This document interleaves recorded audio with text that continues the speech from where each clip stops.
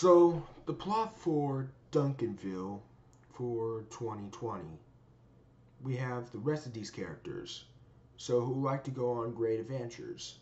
So that's pretty much the plot. So, the first time I was watched it on Fox here on February 16th, 2020. I just already recorded and I could watch it. It was really awesome, in my personal opinion.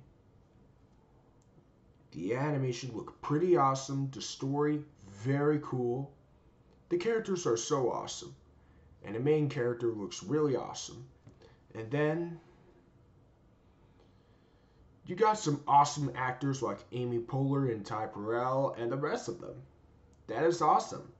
Amy Poehler, which is the same actor, she played Joy from Inside Out. And also Ty Burrell, which is the same person who played Bailey the beluga whale from Finding Dory, and of course, Peabody from Mr. Peabody and Sherman. So, if you dislike Duncanville for 2020, I respect your opinion. But to me, it was awesome. I gave it a 10 out of 10. And the seal of epic masterpiece. So, hope you all enjoy. Sorry this video is too short, but goodbye.